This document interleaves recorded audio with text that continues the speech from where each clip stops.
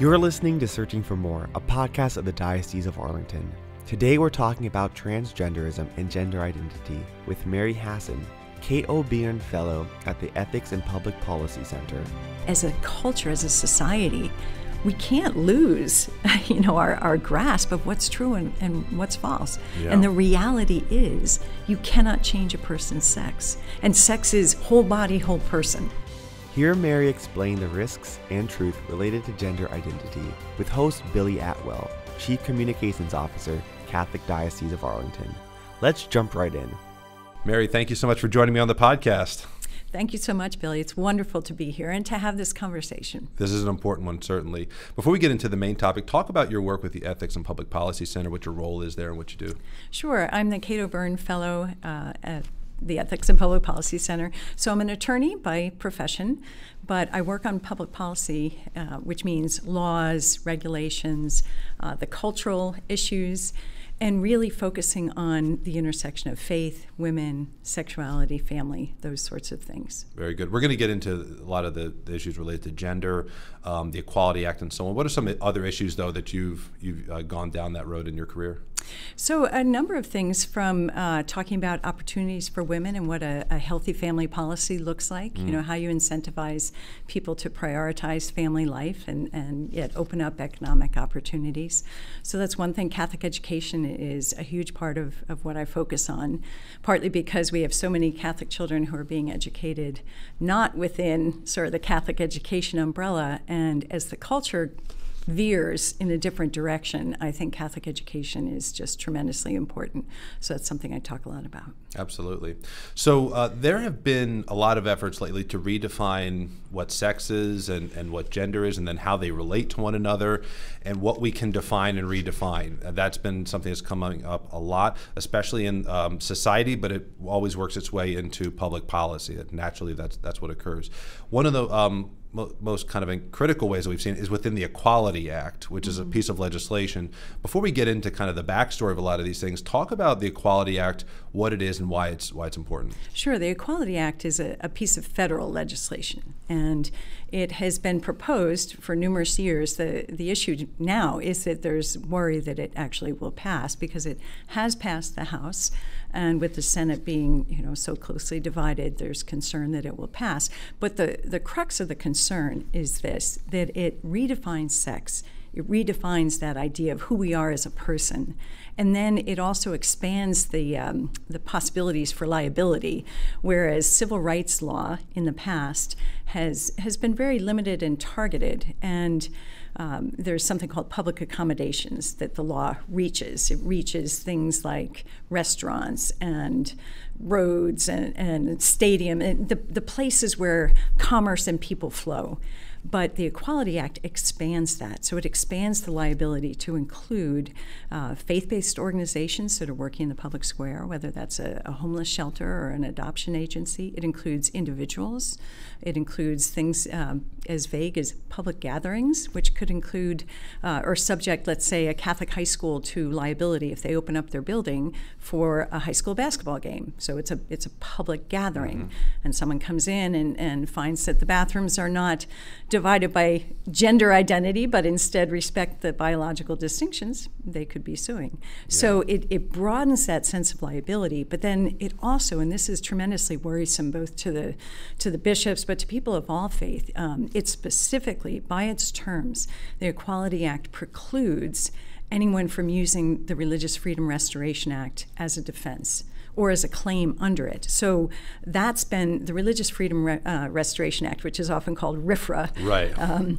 Is an important piece of legislation that was passed with bipartisan support, near unanimous support, signed by President Clinton way back when, I think it was 1993, and it was specifically designed to ensure that laws do not burden people of faith in ways that are not consonant with our tradition and our valuing of religious freedom.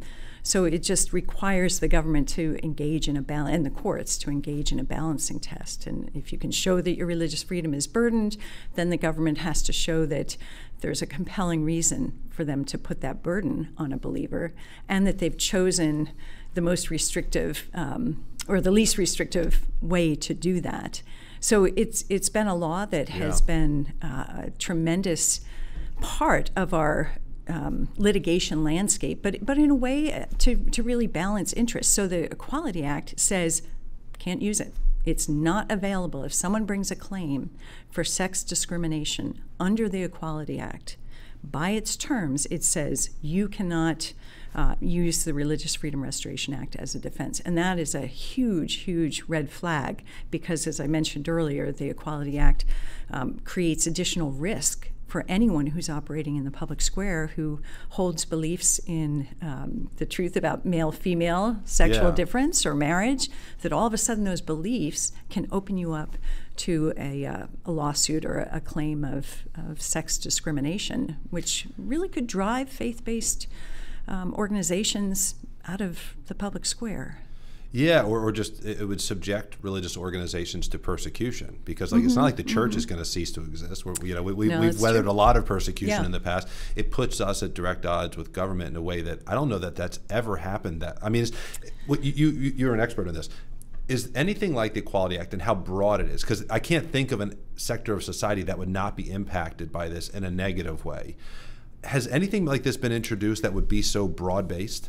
No, I mean, this is, and even if you were just a small government kind of person and you really didn't care about religious liberty, et cetera, if you looked at this act and you saw how sweeping it was, you would have concerns because it really vastly extends the reach of the federal government in ways that we have not seen before. And that is unprecedented. It's also unprecedented to have a piece of federal legislation specifically say, the Religious Freedom Restoration Act is off limits.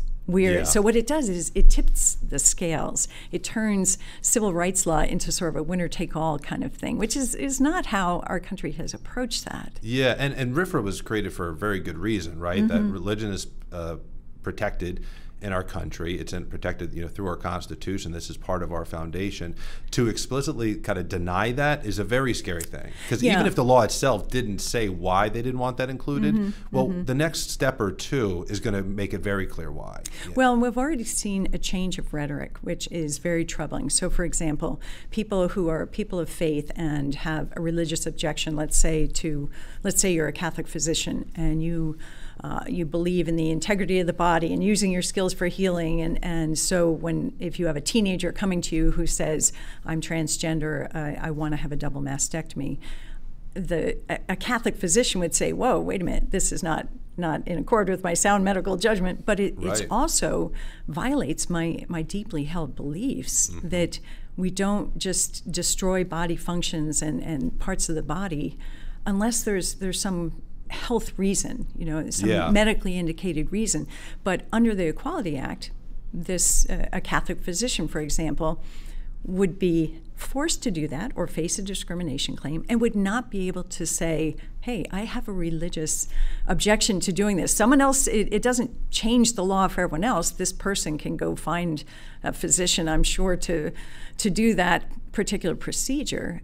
But people should be free to say, if I really have a compelling reason of conscience that I just can't do this kind of thing, I think it's wrong. Yeah. Our government, our whole culture has been set up to respect that. But we've seen a flip, so that a person who's doing that now is called someone who's discriminating on the basis of religion or engaging in religious refusal, refusing people their rights, which doesn't take into account the reality that they have a right to religious liberty that doesn't come from the state. Right, and we've seen something like this with the Colorado baker, right? It's kind of the famous case that we've all heard about. And what was really interesting and sad is that once that case was over, they got hit with another lawsuit of a very similar nature where they're being forced to do something they don't agree with.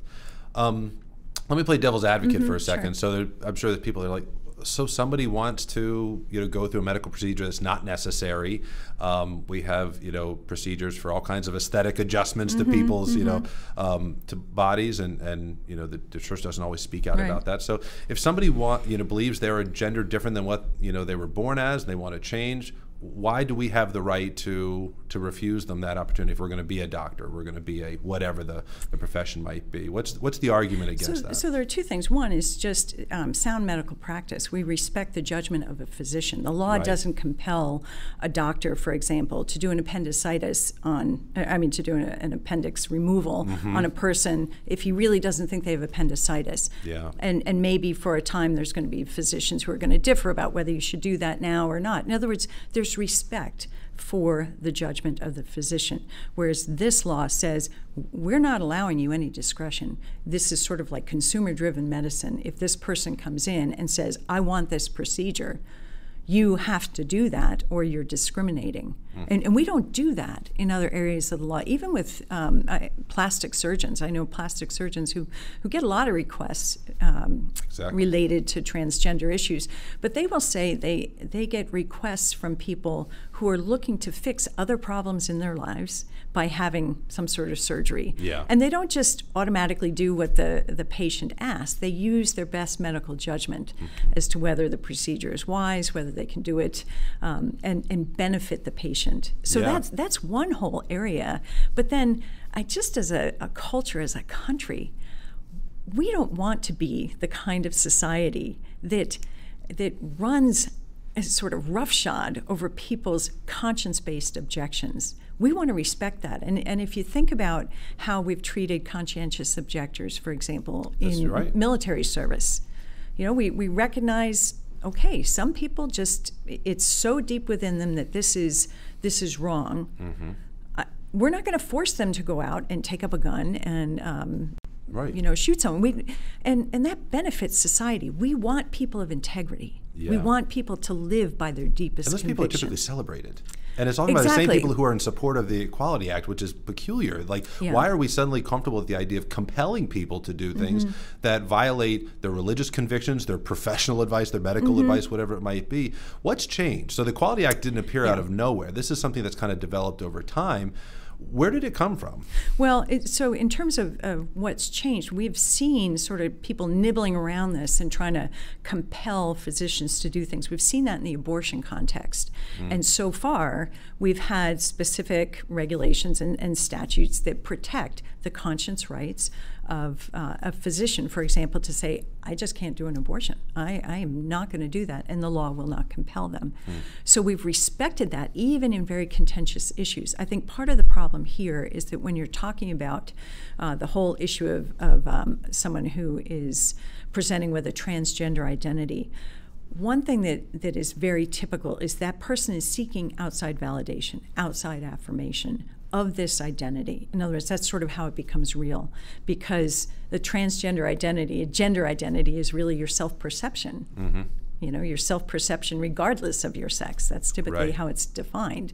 So if you perceive yourself to be male and yet your body is female, you are female, you're going to be looking for ways to express what you consider your masculine identity, but you take offense and you find it unvalidating, or whatever the word might be, if people do not recognize that. Because again, sort of the core of that whole idea is that your identity is confirmed by others' validation. Whereas, that makes sense. I get what you're saying. Yeah, so therefore it becomes important not to have a physician say, I just can't do that. I don't amputate healthy breasts. A female, even if you feel like they should be gone, I just don't do that. But, go find another physician. Instead of respecting that, there's this push in the law and increasingly in the culture to say, no, you have to do that. You have to do that because otherwise you're hurting the person's feelings, et cetera. And we have a better answer as Catholics, and that's that we acknowledge the dignity of every person. Every person is a son or daughter of the Lord, and we want to treat them with dignity and with kindness. But by the same token, we understand that some things are true, some things are good, and And we have the right not to be forced into doing something that we believe is bad, morally bad for the person, but also just not true. Why should we be pulled into someone else's narrative of, who they are, that they have an identity that is at odds with their biological sex, when we know the truth is they are male or female. That's with transgender medicine, as it's called, they don't change sex. You cannot change a person's sex. Yeah. Ever. Yeah. And, I'm an attorney, so I look at things like informed consent documents.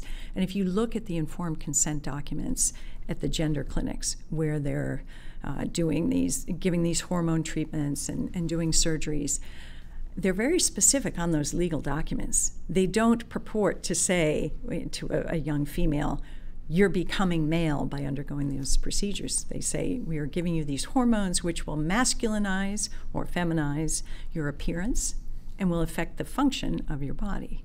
So they're very limited. Yeah. But the promise, what kids are hearing, and young people, young adults are hearing in the culture, is that they can be whoever they want to be, regardless of the limits of their body. And it's just not true. Well, and that's been a problem with society.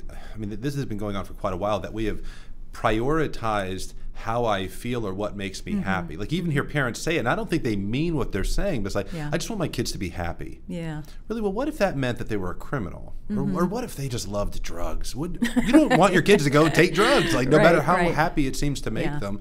You want something that's more fulfilling for them. And what we should be grateful for as Catholics is we have the truth. And in this case, the truth isn't that complicated, right? God makes you a certain way. That was for a reason. He's got a mission for your life, and that gender, that sexual, reality is part of it. You were meant to be a man. You were meant to be a woman, and to live out His destiny for you with that gender, with that reality. Where it gets complicated is, what are the ramifications of standing on your own 2 feet as a Catholic and saying, I believe in God, I believe He made us this way, and I believe we're supposed to be that way. Then it gets very complicated. Yeah, but you used a word that I think is really critical here, reality. And I work with people who are from all over the political spectrum, and I work with people who have faith and no faith.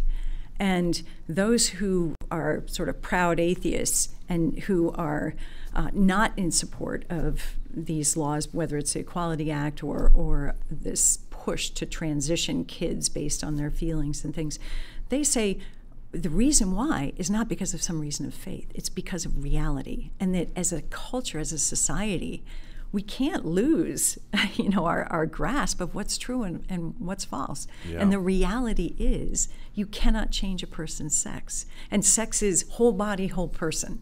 It's not just a matter of your hormone levels or body parts. You can't just sort of swap those out.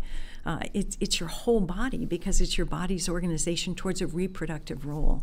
And I think one reason why, to sort of circle back to your original question, how did we get here? Why are we seeing this now? I think part of it is the fruit of 20, 30, 40 years now of a culture that's forgotten that sex is related to reproduction. And that our bodies, our sexual purpose and identity is related to that gift of being able to reproduce. So, but that's how biology defines sex. Yeah. It's according to your reproductive role. So that's not a Catholic position per se. Yeah. It aligns with faith and reason go together, but it's based on the truth of the body.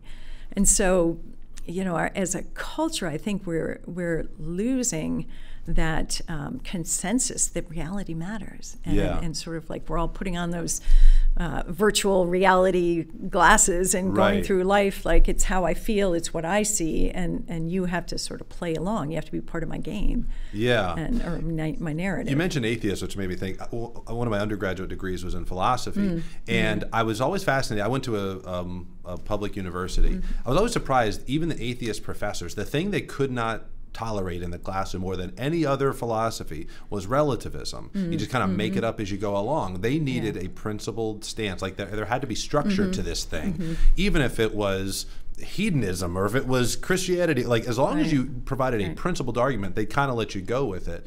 I feel like where we've gone as a society, we're not rooted in good, sound principles and philosophy. And so ideas that are very relativistic or make it up as you go along become very appealing to people. And out of that comes a tremendous amount of pressure for people to go along and to abandon their own firm foundation. I don't watch it much, but Dr. Phil had a segment on transgenderism. I think it's because I've been researching some of these things, preparing for this interview, that this video came up. The backflips he is doing to try to rationalize transgenderism as being a good or something that we should agree to, because he had a child of a parent on and their parent on his show, and the mother was not accepting that their child was transgender. She said, I gave birth to a boy. And so she kept reaffirming this basic truth, which he could not overcome that. And he wordsmithed as much as he could. But that pressure is imposing itself into like our sports. Like this would be one thing if it was just the way people chose to dress and the way they presented themselves on social media, but it finds itself into the workplace. It finds itself, but one of the most obvious places where this is nonsensical is in sports. Talk a little bit about how that has kind of developed. I mean, Caitlyn Jenner's kind of made this more popular, went through the public transition and opposes, that kind of inequality that's created when you allow transgenderism to infiltrate sports. Talk a little bit about that. Yeah, so it's actually sort of an offshoot of where we're seeing this whole gender ideology being pushed through the schools.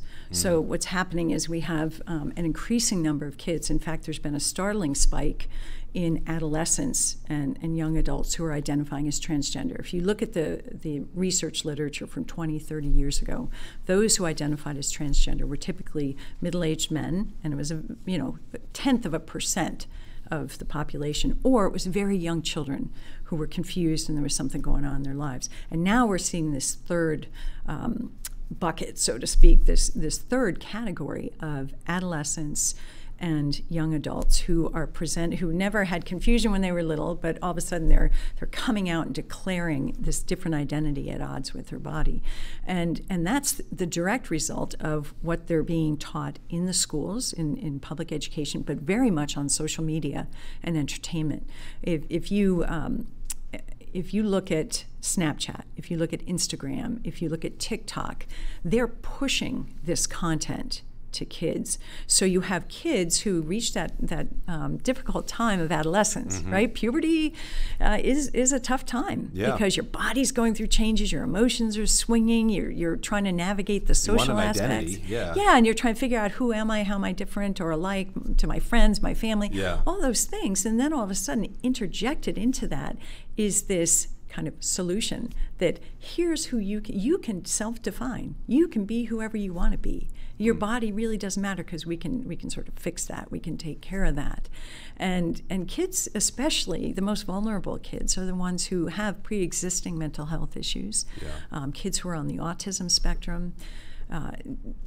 Kids who are vulnerable for a variety of reasons already and are in pain. And I think that's something really important to acknowledge, that a lot of the desire to transition is really rooted in pain that's very real. And yet what the culture and society and what they're learning in school and what increasingly a segment of the medical population is telling them is that, hey, we've got a solution to you. The reason why you're unhappy, the reason why you're struggling is because you're really transgender. And so come out, be who you are, define your own identity, and we'll help you medically transition. So the whole idea of transgender athletes is really something that has grown and come into the public view very much because it's now coming up with younger people. It's not, Bruce Jenner is the outlier.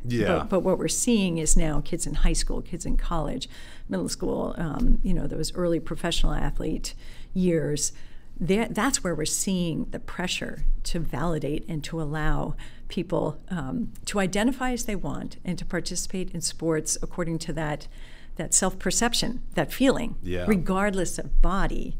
And the reason why, I think someone like Bruce Jenner, Caitlyn, as he goes by now, is, his whole career was built on athletics, and he just cannot deny that there's a fundamental difference between males and females, and that it's fundamentally unfair to females. Yeah. And especially once you hit puberty. There are some differences even before puberty, but by the time a male goes through puberty and a female goes through puberty, you're talking major differences.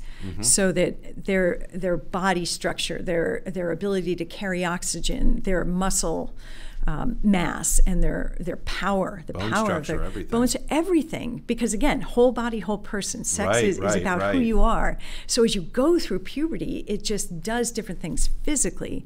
And so when we look at the differences, for example, between the best female athletes, and we look at it particularly in track, that's an easy one to measure, right? If you look at the best female athletes, the top 300-400 high school boys can beat their times. Yeah. Because of that physical difference. Right.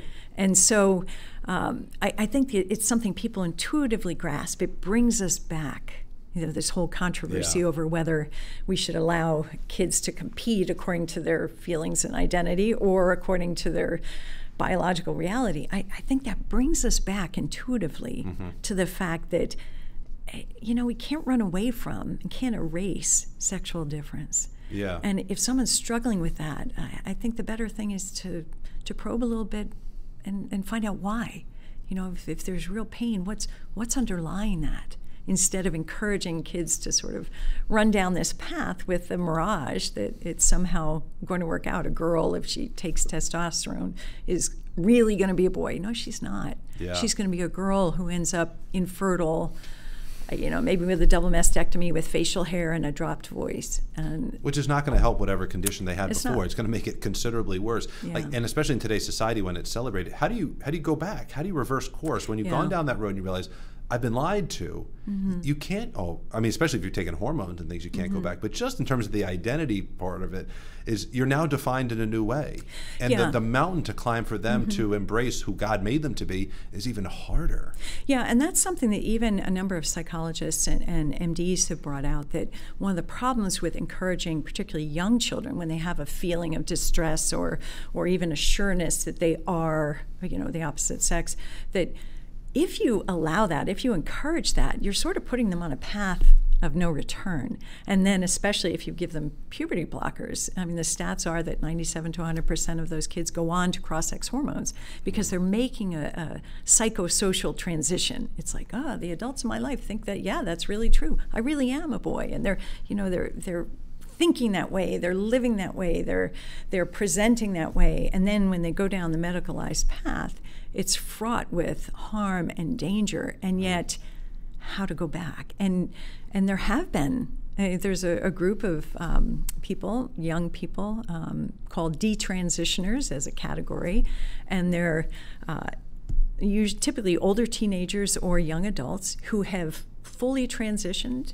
They embrace this as the solution to their lives, their true identity, and then they got on the other side and they realized, still unhappy. Yeah. Still struggling. What's going on here? And so for many of them, that's when they seek real psychotherapy to figure out what's going on underneath. Others just have sort of a moment of, this is not working for me, and will just quit the opposite sex hormones. But there are problems with that. There needs to be medical care designed for those people, and that was actually part of what came up in there was a CBS special by Leslie Stahl just over the weekend, and she interviewed a couple of detransitioners, and that was their cry. It was like, I was rushed through this, and now here I am on the other side. I'm stunned they did that. They showed that other side of it. That's it was good that they showed that. The unfortunate thing is, at the same time, they featured a psychologist and an MD, and who were both males who identified as women. In other words, they're people who, and both of them participate in transitioning children. So they have a vested monetary interest.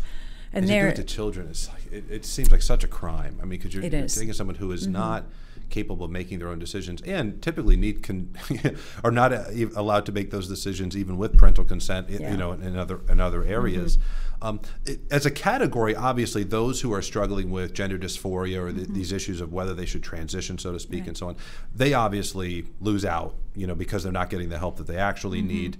There's another group. All women seem to take the biggest brunt of this because it obviously impacts them in sports and it drives them out. So leadership opportunities and different things that naturally occur within sports. I mean, sports help form a lot of people. I benefited greatly from it.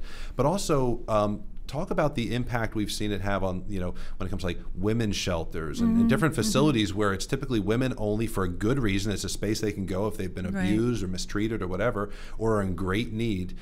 Now suddenly are open to biological men. And we know that in some states they've kind of experimented with this and are much further down the road than we maybe have here in Diocese of Arlington. But what has been the cost? What have we seen in some of these places when they've allowed it open to biological men? Yeah. So, from the sports point, which you brought up, the loss of opportunities and things like that, which is all the way up and down the line. The ones who get the attention are those who are losing the chance to be the champion because they're beaten out by a boy. But I think too of I played sports all my life, and I think of the girl who was the last one cut because a male gets that position, a male who's identifying as a woman. So you have the opportunity cost in sports, but you have the safety issue as well that comes into play in women's prisons. We've had, I think it's in California, where close to 300 male prisoners have now asked to be transferred. They're now identifying as female and they're asking to be transferred to the women's prisons. And we've seen this before in Canada, in the UK, and because some of those countries sort of made those transitions ahead of this. And what has turned out is you have men who are sex offenders. In many cases, they're been convicted of child porn issues, and yet they get into prison and they self-identify as female. And that's all they have to do, just self-identify. Well, there's no objective standard here. There's no, right. What did they say? Then you know it's true. Right. It's simply self-ID. And are they getting transferred to women's prisons? Yeah. Now, in some cases, so I know in the UK, because they were having problems with, no surprise, male prisoners raping, female prisoners, that they have created some units that are simply for males who identify as transgender, because it's true, once they start identifying that way and they want to express that and they want to grow their hair and put makeup on, they suffer in the male units. They're subject to abuse. But the answer is not to violate women's safety and privacy in spaces by allowing these males, again, mostly intact males. It's not like they've gone through some castration or whatever. All they've done is self-identify. And then they've got a, quote, civil right to do that. So there's that situation. There's also the ordinary situation for girls. One of the things as a mom you do when you're raising daughters is you try to teach your girls to trust their instincts. That when there's a dangerous situation, when they perceive something that's just not right, they should pay attention to that. And yet what we have under, for example, the Equality Act, is there's specific language in the Equality Act that says access to bathrooms, locker rooms, changing facilities is on the basis of gender identity. Again, gender identity is self-perception, is how I think of myself. So any male, whether he's sporting long hair or short hair or wearing male clothes or female clothes, can walk into a locker room, a girl's restroom. And this is occurring and has occurred in different states that have these provisions. But under the Equality Act, it would be everywhere. He walks in, and the adolescent girl, let's just imagine a 13-year-old, she's like, what is this guy doing in here? And he's saying, I'm a woman. I get to be here. What does she do? What does she do? Our instincts, or what we want to cultivate in her, is a healthy self-protection that says, when I'm in a vulnerable place, where you're attending to female needs and intimate needs, and it's a private space, I don't want to be alone here with a male who's bigger, stronger. I don't know him. He may have all the right intentions, but we're teaching them that their feelings don't matter, their instincts don't matter, that we're not concerned about their safety. And again, it's not to say that every person who identifies as transgender and is looking for a bathroom that matches their feelings is a criminal. That's not the point. The point is this opens the door for anyone, and we are seeing perpetrators taking advantage of that. And it's one of those things where I feel like, again, in philosophy, you can philosophize all kinds of fascinating nonsense. That's just that you know, it's like it's fun to talk about, but the logical end is not something we could live with. But it's interesting. Descartes, said, I can think about these things from my armchair. I can't walk on the street and think this way. I've got to know that things are real. You know? I feel like there are people who want to be sensitive to people who have gender dysphoria or they feel transgendered, and they want to go along. So the Equality Act, I think they would instinctively say, yeah, let's do that. But then a man enters a women's division of a mixed martial arts tournament, and all of a sudden they feel very differently about it. A man walks in who, let's say, clearly isn't transgender. They're just manipulating the system and saying, yeah, I'm a woman. Walking into a women's locker room, they're smart people. They know that's a bad idea. Like there's something inherently flawed in this, but they want to be sensitive. What is maybe the most compassionate way to articulate our position, which speaks to the person who who is sensitive to these folks in their situation, but they are also very concerned about what they're seeing play out in sports, where it becomes very obvious the logical conclusion of this is not something we want to live with. What's the most sensitive way to convey the position? I think one, we treat everyone with kindness. We acknowledge every person's dignity, but we also, in a healthy way, draw boundaries. And so I'll give you an example of that. There was a women's shelter in Alaska that was actually sued for violating the local anti-discrimination laws because there was a man who was identifying as a woman who came to the shelter. They provided food, but when it came time to sleep, they said, you cannot stay here. We have women here who are vulnerable, who are victims of sexual violence. We can't have a male in this room. We'll help you find a room at the shelter that cares for men. And he didn't want it, and the shelter was sued. So they were trying. It wasn't like they were saying, we don't care about you and go freeze on the street. Not at all. They were trying to care for this individual, but they drew an appropriate boundary that said, you know what, in spite of how you feel, you are biologically a male. And we have the right to draw that boundary so that the safety and privacy of our females, who are very vulnerable in this particular shelter, are respected. And we'll arrange something else for you. But here's where the politics comes in. The politics says, no, that's not good enough. I need to be validated according to my gender identity. I have a right to be in all these spaces. And that's what the Equality Act does. It does not allow us, reasonable people to care for people who are vulnerable, to figure out, what's a way to care for them, but also to respect the legitimate needs, particularly of women, for privacy and safety. That's all gone. That's all gone under the Equality Act and similar types of state laws. It's very dangerous. Whether it succeeds or not in this form, we know it's going to come back, so it's important to have this conversation to understand it better. Mary, I want to be respectful of your time, but is there anything I missed that people really need to know that I didn't dig into? The only thing I would say, and this is perhaps the most important thing, is for people to realize we're all struggling with all sorts of things. And the fact that someone has issues around identity or struggles with sexual identity doesn't make them, less than. We love them. Of course. They have this. They're equal in dignity, and that's our starting place as Catholics. To see them as human beings who are God's treasures and need to be cared for. And yet, just as every parent knows, every person in every personal relationship knows, you have to draw healthy boundaries. And when someone is asking for things that don't conform to reality or that overstep and can cause harm to themselves or to others, that's where you have to be strong and say, no, look, here's the truth. Here's what's good, and let me help you get there. Yeah. Not abandoning people, as Pope Francis, cautioned in one of his comments on this issue. He said, accompany, don't abandon. Yeah. And yet, at the same time, eyes wide open about the ideology behind it, and draw those lines and advocate for the truth. That's wonderful. Mary, thank you so much for your time. You're Thank you for your work. I mean, you're on the Thank front you. lines of this day in and out. You know, we're kind of diving in here and capturing the cream of the crop here in terms of what you know about this, but you're dealing with this every day. Thank you for fighting these battles and for working so hard for truth. People who are interested can go to personandidentity.com. We have a website that's designed to help individuals, parishes, schools navigate this issue. So, and if you want to learn more about the Ethics and Public Policy Center, just Google them up. But it's, again, Ethics and Public Policy Center. Mary, thank you so much for joining us. Thanks so much. You're listening to Searching for More. If you enjoyed this podcast, please write a review on iTunes, Google Play, Stitcher, Spotify, or wherever you listen. Also, make sure you follow the Diocese and the Arlington Catholic Herald on Facebook, Twitter, and Instagram.